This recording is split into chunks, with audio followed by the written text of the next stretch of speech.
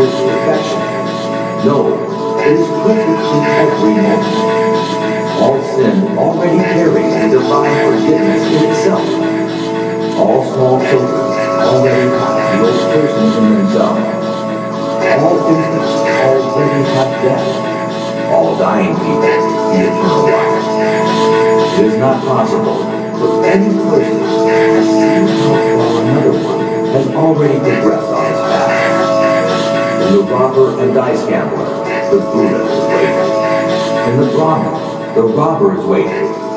In deep meditation, there is the possibility to put time out of existence, to see all life which was, is, and will be, as if it was simultaneous.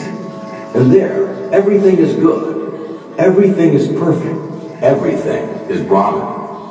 Therefore, I see whatever exists is good. Death is to me like life, sin like holiness, wisdom like foolishness.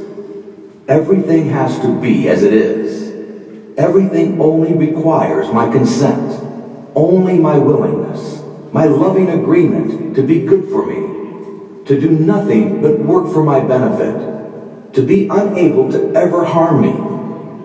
I have experienced on my body and on my soul that I needed sin very much. I needed lust, the desire for possessions, vanity, and needed the most shameful despair in order to learn how to give up all resistance, in order to learn how to love the world, in order to stop comparing it to some world I wish, I imagine, some kind of perfection I had made up, but to leave it as it is, and to love it, and to enjoy being a part of it.